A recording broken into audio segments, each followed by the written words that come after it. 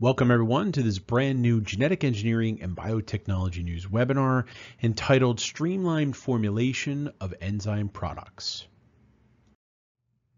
I'm Jeff Bogaliskis, technical editor for GEN, and I'll be the moderator for today's webinar presentation. Scientists have developed some clever techniques over the years to engineer molecular stability into protein molecules, with the intent of maximizing shelf life. However, for many proteins and enzymes, these molecular modifications are often impractical or even impossible. So researchers often turn to formulation techniques that are designed to increase stability. Still, stability is only as good as the method and equipment employed to test storage conditions. Let's meet our speakers for this webinar, who will discuss some best practices for evaluating and increasing the stability of formulated products, as well as present data from long-term studies that show how actual storage stability compares to predictive data from the UNCLE screening platform. Kevin Lance is a product manager at Unchained Labs and will provide us with a brief introduction into some key features and methods that make the UNCLE a go-to all-in-one stability screening platform. John Tomaszek is a principal scientist at Integrated Microchromatography Systems. John has published numerous articles in the areas of membrane bioenergetics, multi-drug resistance transporters, enzyme structure-function relationships, and science education, as well as being the co-inventor on more than a dozen patents. John oversees protein and enzyme development at IMCS and will speak to us today about enzyme stability, its importance in the biomanufacturing process, and how the UNCLE platform aids in stability testing methods.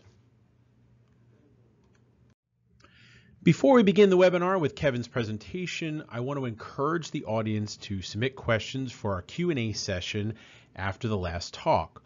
We'll try to get to as many questions as we can, so simply type your question into the Ask a Question box below the presentation screen and hit Submit. All right, with all that said, let's begin our webinar and hear what Kevin has to say. Kevin? Thanks for the introduction and welcome to the webinar. I'm Kevin and I'll be first giving an introduction to UNCLE as a multimodal protein characterization platform. We all know that protein formulation is hard. It requires balancing multiple factors and their interactions to develop the optimum solution with the minimum amount of time and resources. That's why we made UNCLE. UNCLE is a flexible, multimodal biologic stability platform that combines three detection methods: full spectrum fluorescence, static light scattering, or SLS, at 2 wavelengths, and dynamic light scattering, or DLS. Those three detection methods can be used in 12 applications to help you understand the stability and aggregation behavior of your proteins. To test any of these applications, only 9 microliters of sample is needed, and up to 48 samples can be run at once. Here's a look at how our 3 detection methods enable our 12 applications. By using all 3 detection methods in unique ways, UNCLE can give insight into protein stability not available by using 1 or even 2 of these methods alone. Well, we won't be going through all these applications today. Here are the main tools that John will be talking about in the second half of the presentation, so I'll take a few slides to introduce each.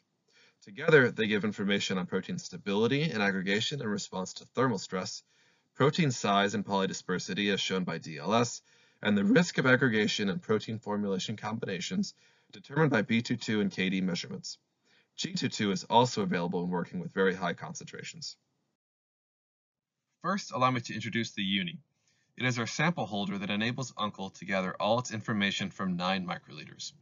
Depending on the protein, you can work with concentrations as low as 50 micrograms per mil and as high as 150 milligrams per mil. UNCLE also works across a wide range of biologics: therapeutic antibodies, enzymes, protein targets, virus-like particles, and many other proteins. The UNI is composed of an array of 16 quartz cuvettes that are easily loaded with a pipette. The high-grade quartz gets us great optical sensitivity for fluorescence and light scattering data, and the frame is made of a dark anodized metal that provides efficient heat transfer. The UNIs then go into this little blue holder that seals the sample on both ends. Because they are sealed when they go into the instrument, you don't need to worry about cross-contamination or evaporation, even for longer runs. UNCLE can hold up to 3 UNIs at a time, meaning you can run from 1 up to 48 samples in each experiment. One of the most powerful tools of UNCLE is its ability to monitor a protein's intrinsic fluorescence, simultaneously with gathering SLS data, to get protein thermal stability and aggregation information in just a single experiment. Here we're looking at the results of a thermal ramp experiment where protein fluorescence is being tracked in blue and SLS is in green. Fluorescence shows your proteins unfolding and quantifies that with melting temperatures at TM1 and TM2. The SLS data in green shows the aggregation behavior of your protein and reports the temperature when aggregation begins. The software's algorithms follow our zero-click analysis approach and assigns these TMs and TAGs automatically. Together, the two protein tools of intrinsic fluorescence and SLS give you an understanding of how unfolding and aggregation is occurring in response to thermal stress. Here's a look at the underlying data UNCLE gives you on a protein's intrinsic fluorescence that leads to the complete story of protein unfolding. UNCLE excites a protein at 266 nanometers for intrinsic fluorescence, or 473 nanometers for when you need cypher orange dye, and then reads the resulting full emission spectrum. By controlling temperature over a thermal ramp from 15 to 95 degrees Celsius, you can detect your protein's melting behavior. This is shown in the graph with each line corresponding to a fluorescence signal at a different temperature. You can observe the red shift in the spectra as the tryptophans of this protein transition from being buried in hydrophobic pockets to a state where they are exposed to their aqueous environment. UNCLE gives you flexibility in analysis too, so not only do you get full spectrum information, but 4 analysis methods give you flexibility since every protein is different. Proteins can redshift, blue shift, or not shift at all. The analysis method we recommend reports the barycentric mean, or BCM, shown in the top left. This is the wavelength that evenly divides the area under the curve. We found that this analysis method is the least susceptible to noise, since it analyzes a large range of the fluorescence spectrum. Here we're looking closer at the use of static light scattering, or SLS, to detect aggregation during a thermal ramp. Increasing scattering of the 266 nanometer laser gives us information on when smaller aggregates begin to form. We call this the TAG 266. Likewise, since longer wavelengths scatter when hitting larger particles, SLS using the 473 nanometer laser gives us information on when larger aggregates begin to form, at the TAG 473. Having information from both lasers at the same time gives you better sensitivity and a better detection range than with either laser alone. Dynamic light scattering, or DLS, is UNCLE's third detection method, and it is a highly sensitive technique to give you data on your protein's size and size distribution. Here we're looking at some example data of a monomeric sample in blue, a sample with some aggregation in green, and a sample with some significant aggregation in yellow. I want to point out that the x-axis is shown a log scale. The metrics that are reported from DLS data are the z-average diameter, which is a weighted average of diameter, and a polydispersity index value, a PDI, which is a measure of the width of the size distribution. Looking left to right across the slide at these samples, we see an increasing trend in the z-average diameter, which agrees with what we know about the sample state. Likewise, the size distributions for these samples widen as you look from left to right. Since higher PDI values indicate wider size distributions, PDI would also show an increasing trend here. In this data set, UNCLE has collected DLS data on 2 monoclonal antibodies at 15 degrees C before a thermal ramp and at 95 degrees C after that ramp. You can see that both antibodies have experienced a change in sizing, but that MAB2 experienced a much larger degree of aggregation than MAB1. The z-average and PDI values for MAB2 at 95C would both show significant increases over the values at 15C, and would quantify the shift towards larger particles and a wider size distribution. DLS is also a powerful technique on its own without a thermal ramp. It can be used to quality check proteins before you start an experiment. Here, UNCLE has tested 5 samples with DLS. 4 show an expected average size, while the 5th has undergone too many freeze-thaw cycles, has aggregated, and can be discarded. Since DLS can be performed in about 30 seconds on each sample, such a protein quality check is a rather quick assay. A similar analysis could be done to quickly glimpse at the impact of new formulations or reagents on your protein. When working to optimize formulations like John is, TM, TAG, and DLS tell you a lot about your proteins, but UNCLE offers another set of tools to look at how your proteins are behaving in your formulations. Having both DLS and SLS in one system allows UNCLE to produce both B22 and KD data to take a peek at how your proteins interact with each other. By looking at DLS or SLS data over a small range of protein concentrations, you can see if B22 and KD are positive and therefore indicate repulsive protein-protein interactions, or if they're negative and indicate attractive protein-protein interactions. It's important to watch out for attractive protein-protein interactions, since they could mean your protein is at risk for aggregation. Here we're showing the B22 results from a B22 and KD experiment on two formulations of lysozyme, low salt and high salt. In this model system, you can see that lysozyme in low salt, in green, has a positive slope, which indicates a positive B22 and weak repulsive protein-protein interactions. Meanwhile, in high salt, which is the known condition where lysozyme precipitates, the B22 value has changed dramatically and is now negative, indicating attractive protein-protein interactions. Besides the 12 standard applications I mentioned earlier, UNCLE also gives you the freedom to design your own experiments. For example, if you wanted to understand the impact of some manufacturing process, you can model the temperature behavior of the system over time and use UNCLE's 3 detection methods to characterize your protein's behavior. And for regulatory compliance, UNCLE software can be enabled with the 21 CFR Part 11 compliance package. So if you're working in a regulated environment, we offer easy ways to lock down your data, get your audit trails and reports, and sign off on all your experiments. So that's the case for why UNCLE is my favorite protein characterization tool. It's a one-stop, multimodal instrument for protein characterization that gives you many applications and insights into your protein's behavior. Importantly, UNCLE can do this with rock-bottom sample volumes and can efficiently combine different detection measurements into single experiments. Lastly, UNCLE also lets you customize experiments to answer your own questions. Now, I'll give the floor to John to talk about his experiences with UNCLE in streamlining formulations for enzyme products. Thanks, Kevin. That was a great introduction to the UNCLE system and its capabilities, and should transition nicely into John's presentation coming up in just a moment. But before we move on, I want to remind the audience once again to submit questions for our Q&A session that will begin right after John's talk. Just type your question into the Ask a Question box below the presentation screen and hit Submit. We'll try to get to as many questions as we can. All right, let's move on to John's presentation. John, the audience is yours. Hi, my name is John Tomaszek. I'd like to thank Kevin and Unchained Labs for inviting me to speak with you today. I am a principal scientist with Integrated Microchromatography Systems. We're a company that manufactures industrial enzymes for clinical and forensic drug testing, and we also make, as our name indicates, microchromatographic tips for high throughput protein purification and characterization. Today I'm going to talk to you about how we streamline and accelerate formulation of our enzyme products.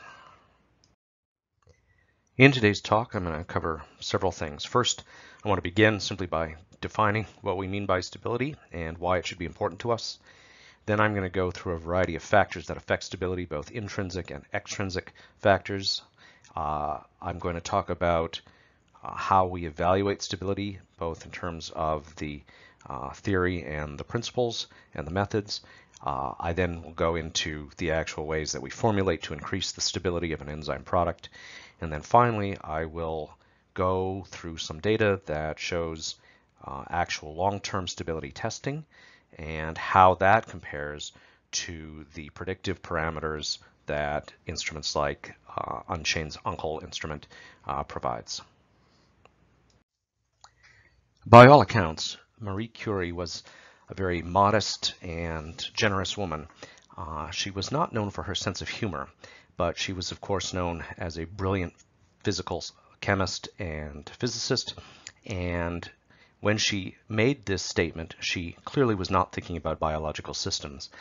As biologists and biochemists, of course, what we realize is that inactive matter in biological terms means dead. And so this is not what we want to achieve. This is not what we mean by stability. What we mean by stability is one of three things typically.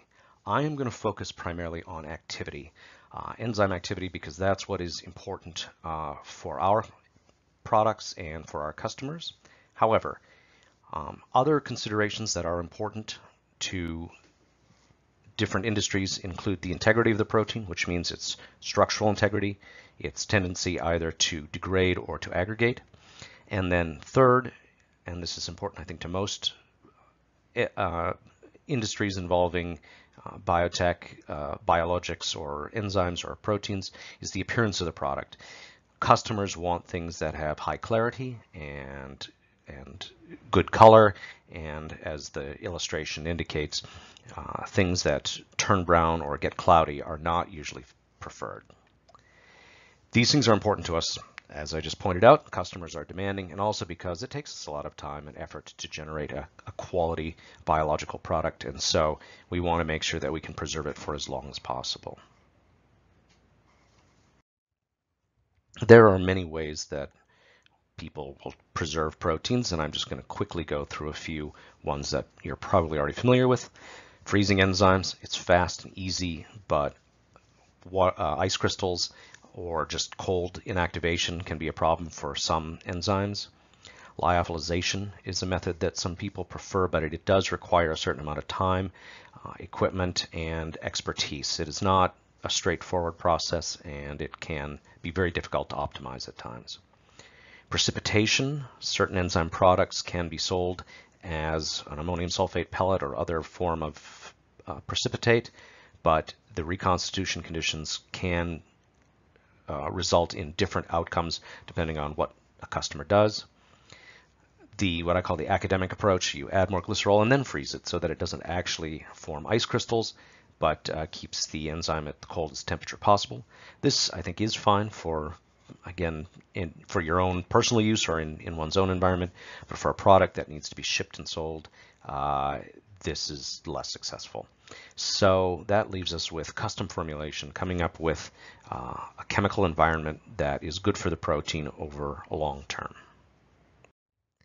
There are two broad categories of phenomenon that I think about when thinking about enzyme stability. The first broad category are intrinsic factors. These are the qualities of the protein itself that determine its structure and, by extension, its stability.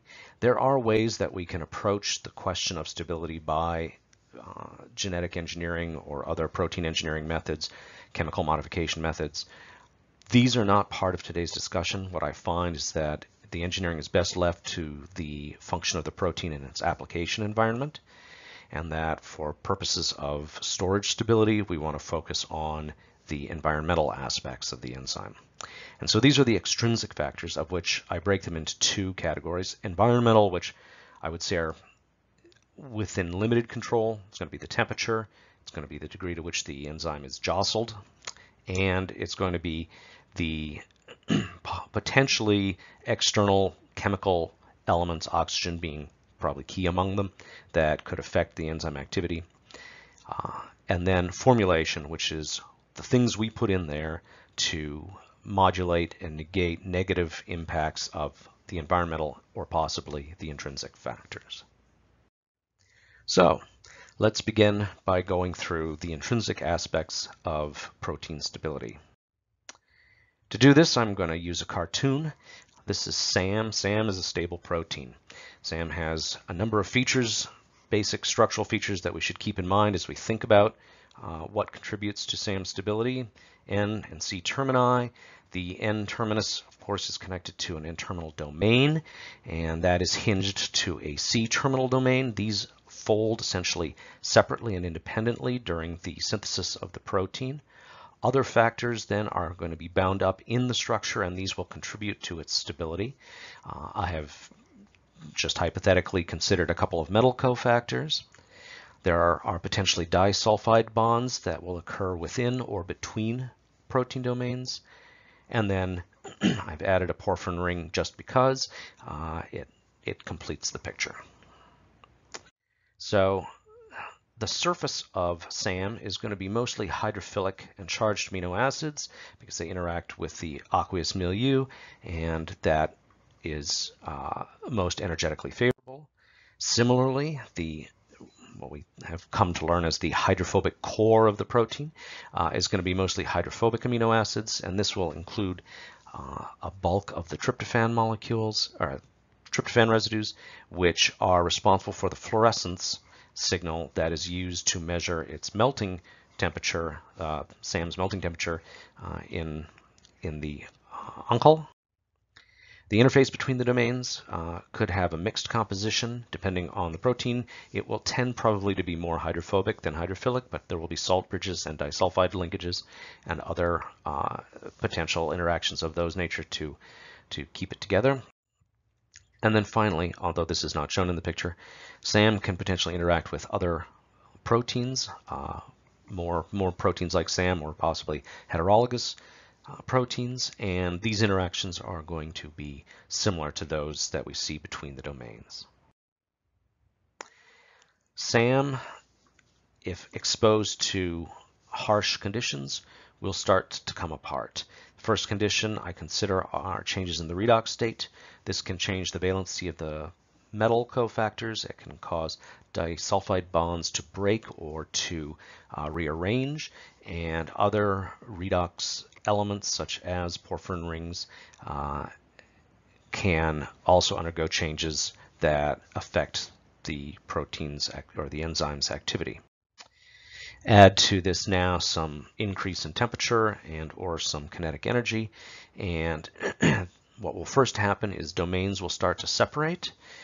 The molten, or the, not the molten core, but the hydrophobic cores will maintain the integrity of the individual domains, but the interactions between domains will start to loosen. Once that happens, now you can have anomalous interactions, intermolecular reactions as well as intramolecular reactions. This will be a function of the protein concentration, and this can start chain reactions where they start to aggregate, and then finally, with enough heat and or kinetic energy, the actual hydrophobic core will start to rearrange and interact with other protein hydrophobic regions in an intramolecular way, and this is now what I would call total and catastrophic aggregation of the protein. You don't usually come back from this condition, and so by Marie Curie's definition, we have achieved perfect stability here. That covers the intrinsic and actually the environmental extrinsic factors that I wanted to talk about, and now we're going to get into the factors that in solution that we can modulate to alter and control enzyme stability. There are a wide range of buffers that we can use, and additives or excipients, depending on the industry you come from, that we can include. Here are some factors that I like to consider up front. First, and I will stress this now and probably again, but pH, more than just about anything else, will dramatically affect the stability of the protein and its tendency to aggregate. You want to find the optimum pH first before going on and trying to adjust everything else. You do want to be thinking at all times about your particular case. Every enzyme and protein is different, and what's a rule for one protein or group of proteins may not be true for yours, and so specific knowledge really is your first best guide. You want to be thinking about the cost of materials. We want our formulations to be as parsimonious as possible, which is to say the fewest ingredients and the cheapest ingredients. And finally, you want to be thinking about how the formulation is going to affect your customer's application or downstream processes. It has to be compatible, and the worst thing to do is to formulate a perfectly stable enzyme and then discover that your customer can't use it. So, when thinking about buffers and salts, the place we want to start is going to be the Hofmeister series. This ordering of ions was accomplished by Franz Hofmeister, a fellow Czech scientist who has been memorialized for his work with this bronze plaque at Charles University in Prague. And what this basically says is the degree to which these different ions, and the emphasis really is on the anions because they have a much stronger influence, tend to order or disorder water. And so the chaotropes lead to disordering phenomenon. They will knock things apart. They tend to destabilize proteins, but they also sometimes will help prevent aggregation interactions from occurring. So we don't exclude them, but we tend to steer away from the chaotropes. We will steer more towards cosmotropic, which are ordering ions. But again, you'll notice ammonium and sulfate are at this end, at the cosmotropic end of the spectrum. And of course, that's used to precipitate protein, which is an aggregation effect that we probably want to avoid, even though, and this is why ammonium sulfate is used, it results in a stable and active precipitate of protein. Most of the ions and buffers that we're going to think about are going to fall somewhere in the middle of this range. And so you can see, things from citrate to acetate, all of those are potentially buffering components that we might consider. Other exceptions that you might want to keep in mind are going to be divalent cations like magnesium and calcium, which, if they are a cofactor in the protein, might prove to be a stabilizing additive. So pH. This is actually one of my first experiments on the uncle, and I made a simple beginner's mistake. I didn't push the melting temperature, the temperature scan up far enough. So the software was unable to pick melting temperatures out from the data.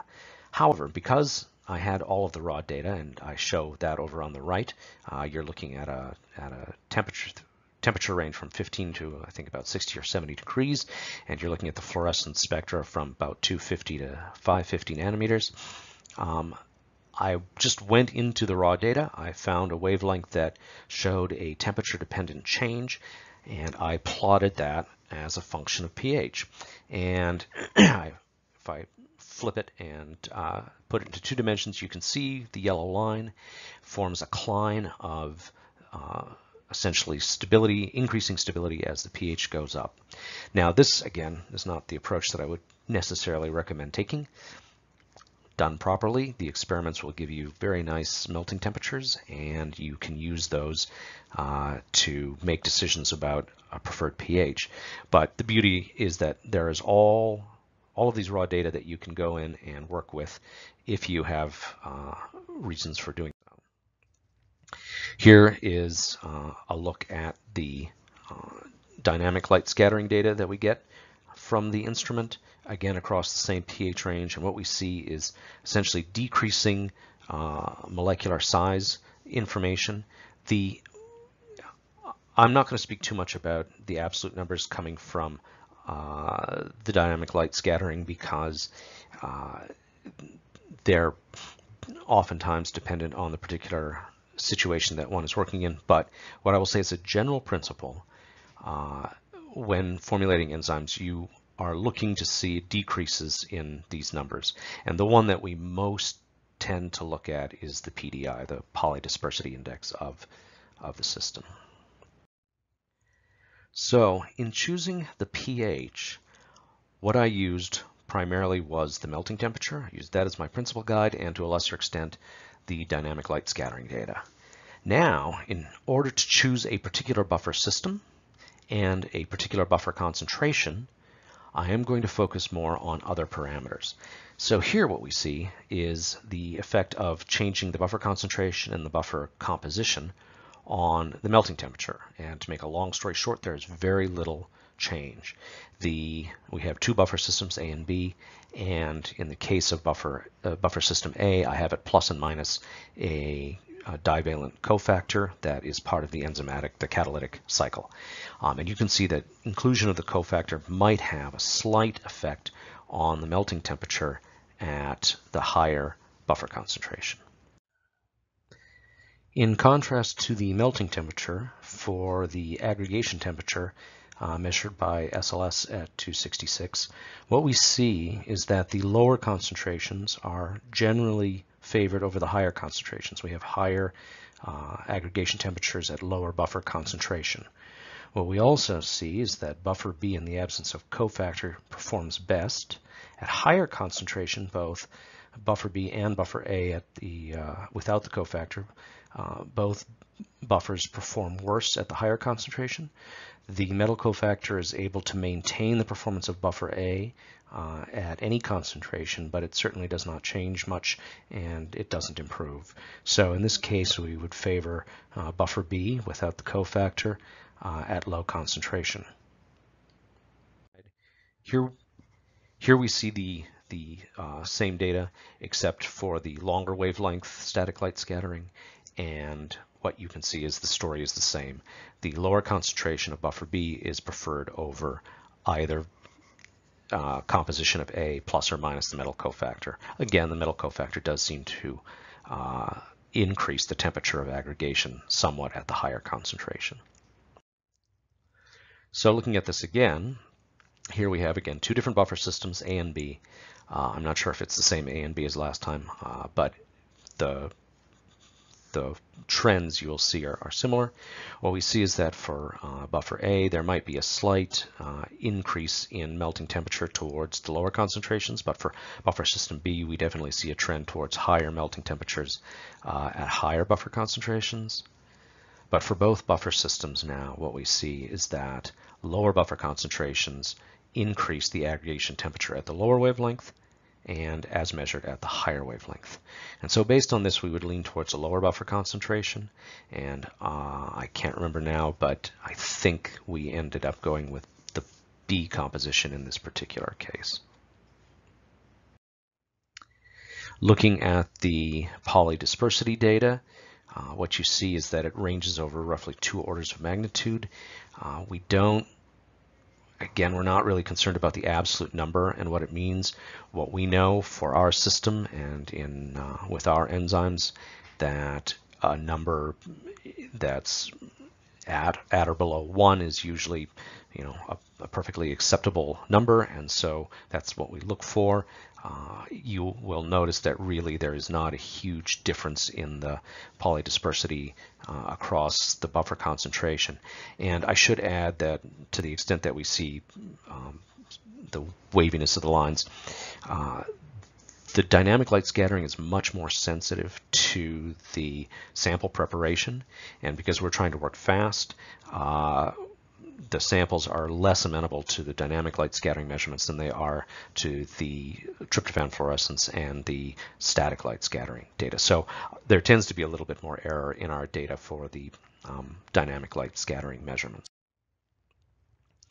Just a little aside, interesting story here where we have two different buffers, one of which is a substrate mimetic for the enzyme in question. It potentially can bind as in the active site of the enzyme. And what you can see is that, again, looking at the melting temperatures, the substrate mimetic seems to have a higher melting temperature and has it's a monophasic melting curve, whereas buffer 1 shows a distinct biphasic melting profile, and in fact we get two clean, distinct melting temperatures from it. But if we now look at the aggregation data, again, it switches on us. Buffer 1 shows much higher aggregation temperatures relative to buffer 2. And if we look at the log wavelength, we see the same effect. And in fact, we see very modest aggregation for buffer 1 compared to buffer 2. And so, again, it's just an interesting, it's interesting to see how factors that can, again, interact with your protein can alter the behavior of the aggregation and melting temperatures of the protein. That brings us to our first set of excipients or additives. I'm going to use the term additive because I'm an industrial biotechnologist. Salts are the first category. And again, the Hofmeister series is kind of our guide to what we're going to use or try.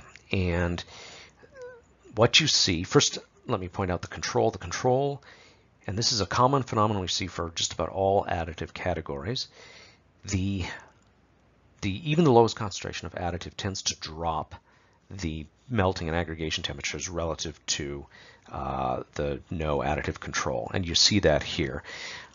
But what you also see is that for the melting temperature, there is very little change. in the case of an added salt, but the aggregation temperatures are steadily going up. And so for a good salt additive, this is a fairly common pattern that we see. So the trend up is what we're really focused on, and the endpoints do end up at a higher aggregation temperature than the control.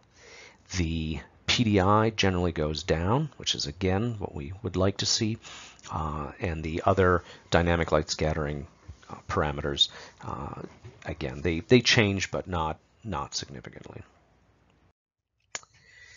Carbohydrates are a common additive in formulations. This includes sugars, glycols, glycerol is in this category. What you can see is an upward trend for both the melting temperature and the aggregation temperatures.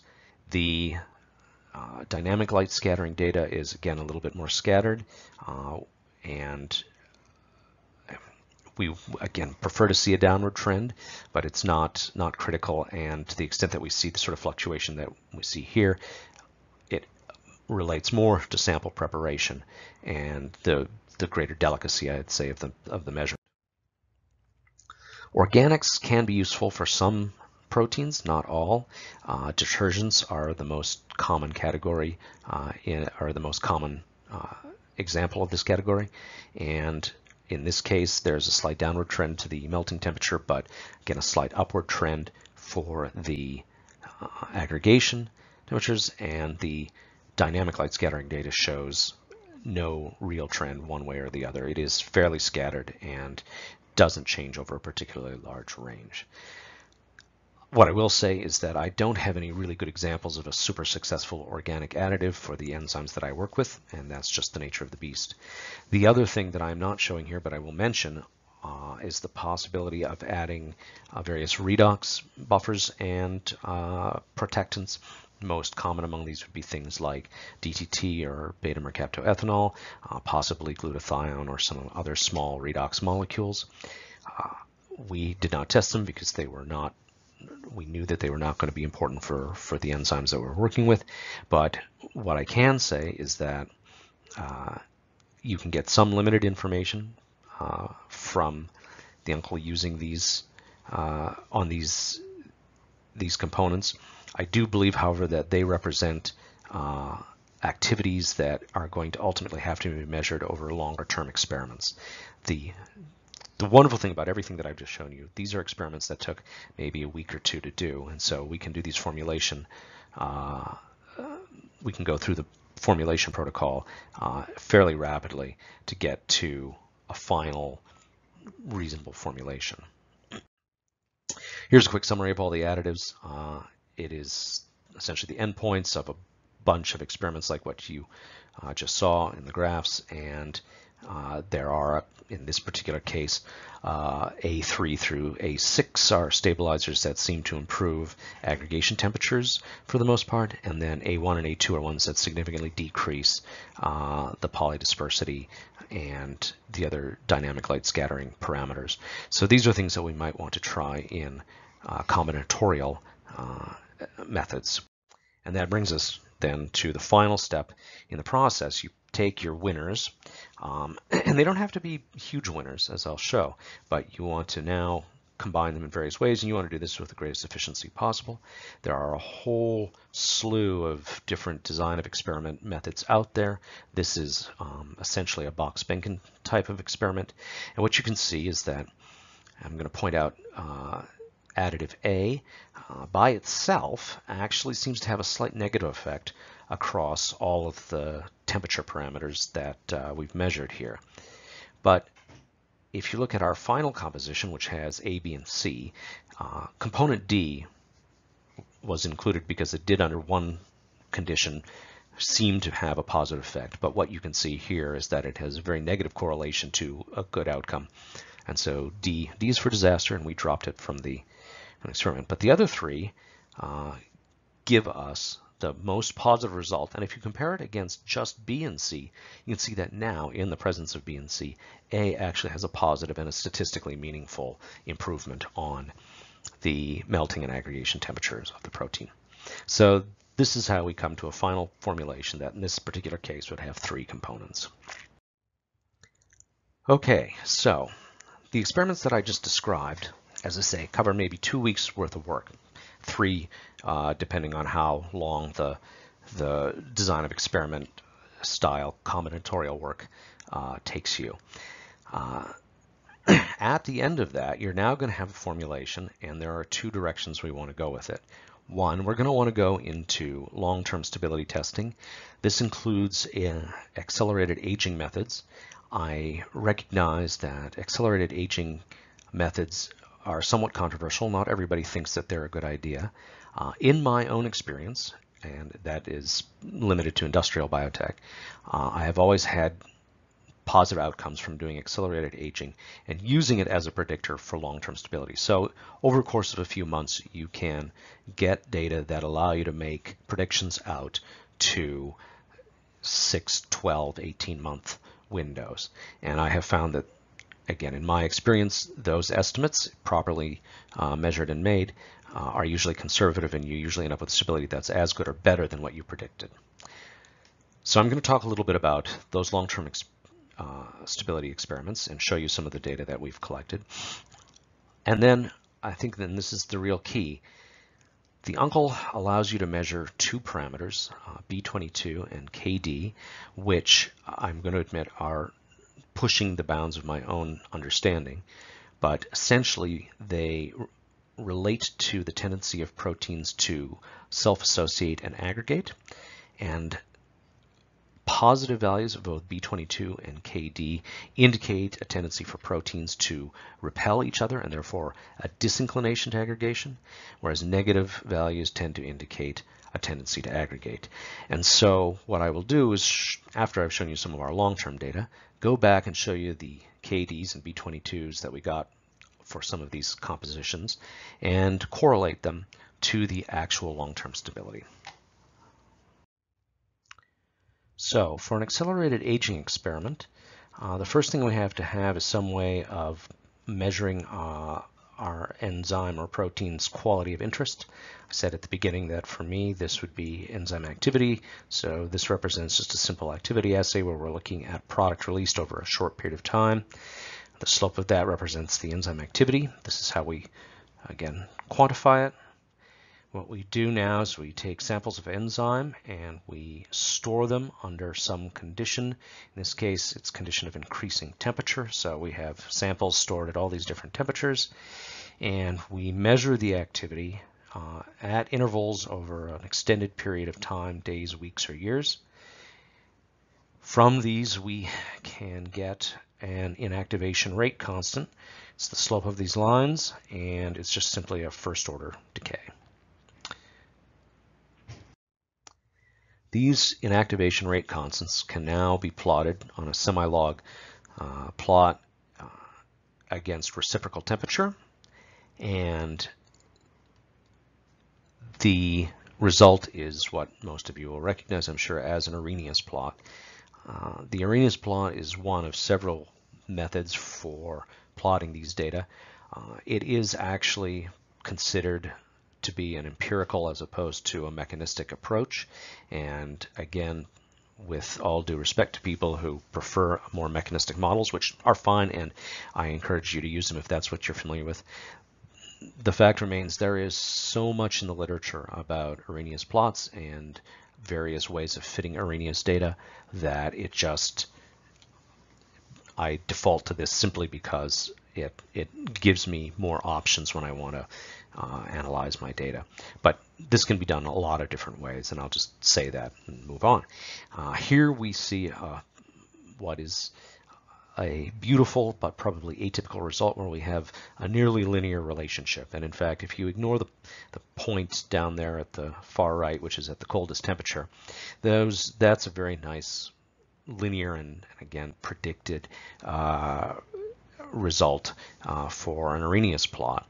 The fact is most Arrhenius plots are not linear, and there then has to be some form of altered Arrhenius equation or other hand waving to try to explain what happened. I think even this shows a bit of a hockey puck bend there, and so I will try to find a best fit to the data and use that for interpolating values, but I would not generally recommend extrapolating.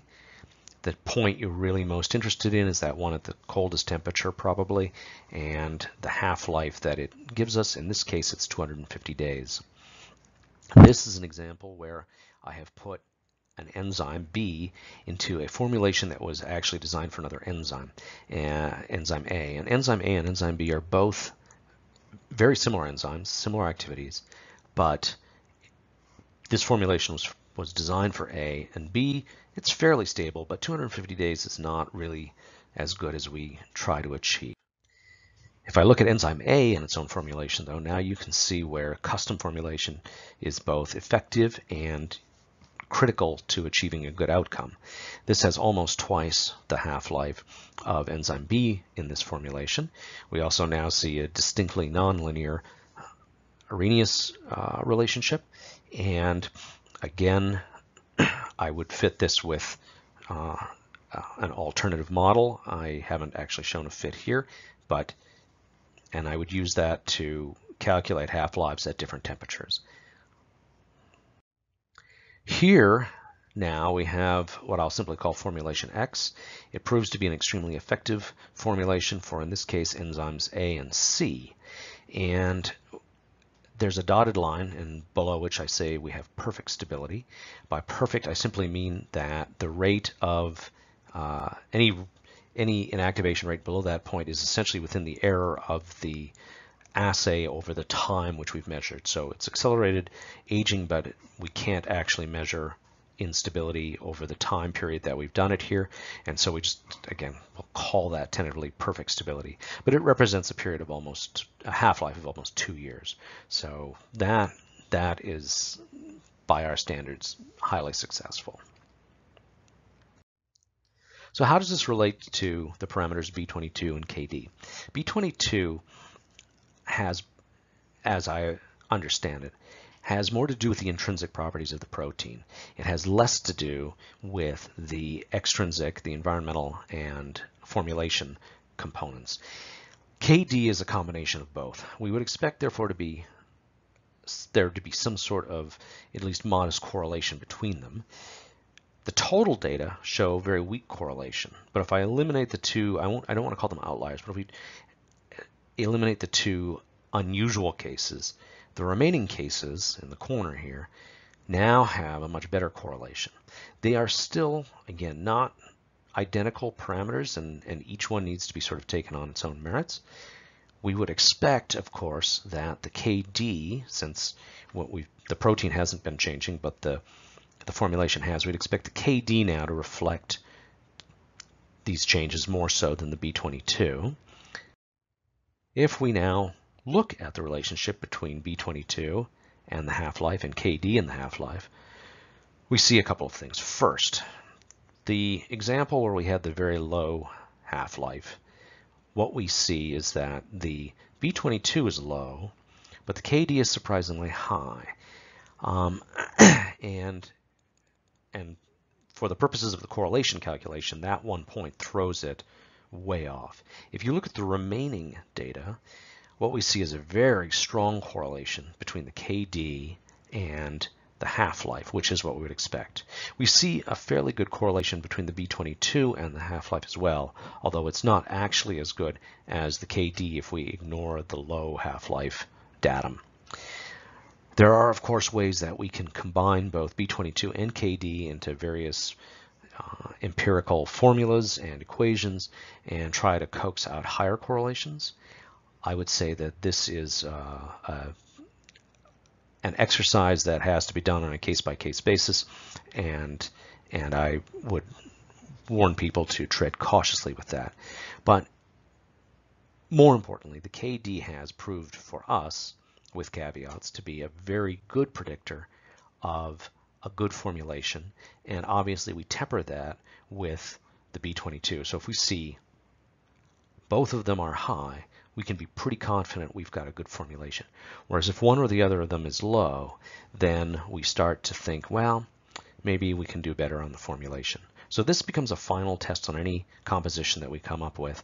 And as I say, if we are getting high numbers, and the KDs range over a couple orders of magnitude, if we're getting in the hundreds, we feel pretty confident that we've got a good formulation. So I think it's important at this stage to ask, why are we losing activity? Because there are multiple reasons why activity loss could be occurring.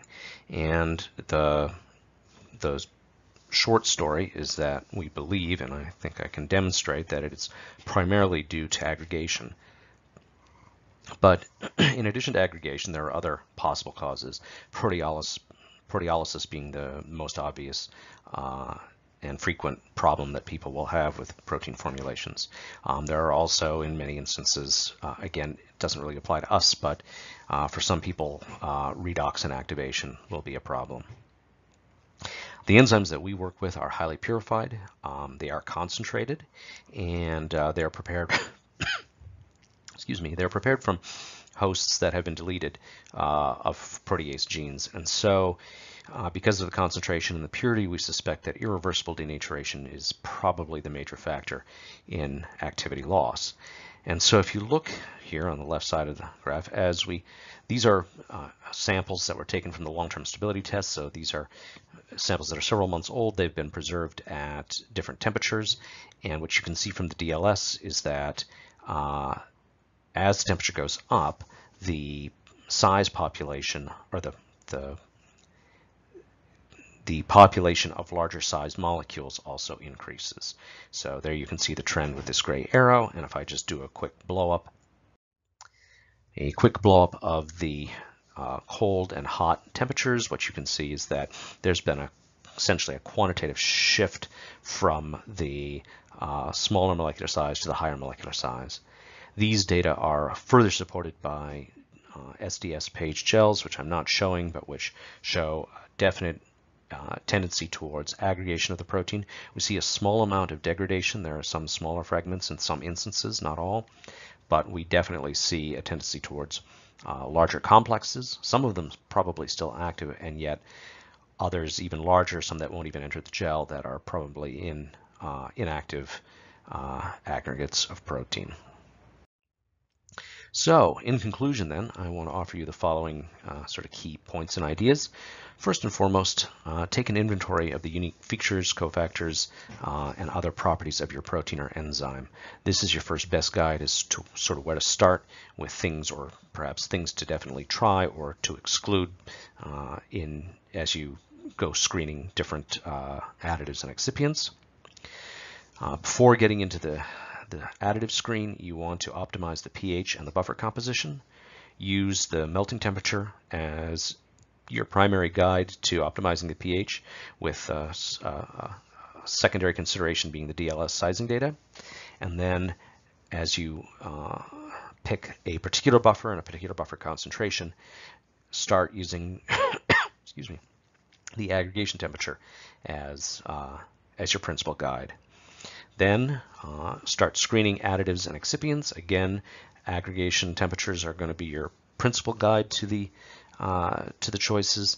And once you have a set of what you think are candidate additives, use design of experiment approaches to combine them in different ways and find an optimized blend of additives.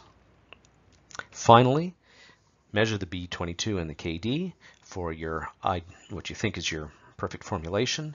You're looking for positive values, and you really want to see that both the B22 and the KD achieve high and consistent positive values. This indicates a disinclination for aggregation, and these formulations now are your best candidates to move into whatever sort of long-term stability testing you prefer. So, I want to thank you, and I also want to acknowledge and thank my coworkers and colleagues. Andrew Lee is the CEO and CSO of IMCS, and Caleb, Gary, and Nanda are the members of my team who gathered much of the data that you saw today. Plus, I have many other colleagues who have been supportive and helpful in my work here. And with that, I thank you and open this up to questions. Thanks, John. That was a great explanation of how stability works and some very nice data on the factors that affect stability over time. All right, this is your last chance to submit questions for our speakers as the Q&A session is coming up. Just type your question in the Ask a Question box below the presentation screen and hit Submit. So it looks like we have some really great questions that have come in already, and let's try to get to as many of them as we can.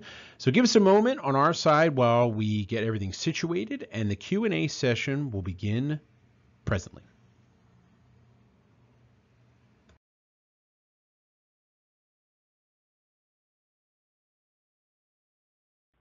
All right, everyone. Looks like we've got some really great questions, so let's start the Q&A.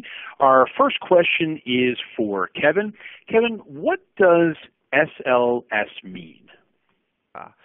So SLS is static light scattering, and what this means from a uncle and sample perspective is we're shining lasers at your sample, in this case a 266 nanometer laser and a 473 nanometer laser. And the sample, kind of is a little bit cloudy, is a little bit turbid. So it's a little bit like shining a flashlight on a cloudy or a foggy day, so when that happens, the laser gets reflected at 90 degrees, and the sort of concentration of particles in your sample is indicative, is related to how much scattering you see of those lasers. So that is one way that you can, detect if your sample is starting to aggregate and scatter more, and it's a good way of tracking your aggregation as it relates to temperature. And then to add on to that, Kevin, can you measure subvisible particles or aggregates with uncle? Yeah, so in addition to that static light scattering application that I just mentioned, you can also look at subvisible particles with dynamic light scattering. This tracks how intensity changes over time, and what you get from this is an understanding of basically are your particles small or large. And this allows you to look at particles from, with diameters in the fractions of nanometers all the way up to about 1,000 nanometers, and get to a good understanding of, is your sample monodisperse, polydisperse, is it small, is it large, and kind of a quantitative understanding of diameter there as well. Great, thanks, Kevin. John, a question for you. One of our audience members would like to know if you could provide a little bit more detail regarding the composition of the buffer and molarity. Sure. The specific compositions that I described, there's no value in my going into them in any detail simply because they are particular to the protein. But what I can tell you is that the buffers, again, are going to be chosen based in what's known to be their known compatibility with your particular protein system and their cost. So, I mean, it could be tris, it could be phosphate, it could be citrate. And in terms of the concentration, we look at a range usually from as low as 5 millimolar up to 500 millimolar. You can go outside of that. It's going to depend, obviously, on the buffering capacity of the particular buffer system at the particular pH that you end up targeting. So each of these things has to be custom designed based on your protein.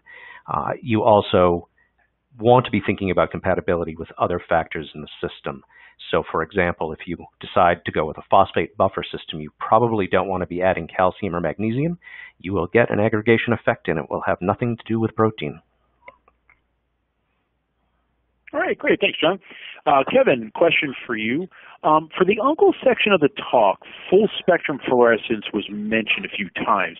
Why wouldn't you just use the ratio of intensity at 350 to 330 nanometers? Okay. So for full spectrum fluorescence on the uncle, there's kind of two key reasons why that's useful. First is to get better unfolding data. So if you're looking at your unfolding fluorescence spectrum, having the full spectrum helps you look at all the different unfolding behaviors that can happen. So there's red shift, blue shift, or no shift. And if you're looking at just the ratio of intensities at 350 to 330, you can miss those proteins that have no shift and just decrease in fluorescence intensity. The ratio result will look something like a flat line in those cases. So when you're able to look at the full spectrum, you can then derive metrics from it that are really helpful in understanding your protein's behavior. You can also look specifically at tyrosine versus tryptophan fluorescence and get an understanding of what's going on there. And secondly, you can look at that full spectrum data to kind of look at other events along the full spectrum, like using Cypro Orange for unfolding events, or even Cyber Gold or similar dyes to look at genetic material, maybe if you're looking at a VLP and are interested in when DNA is released from the particle.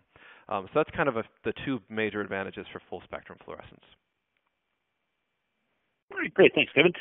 John, a question for you. One of our audience members asks, are there any examples where stability for an enzyme was achieved by using non-aqueous solvent?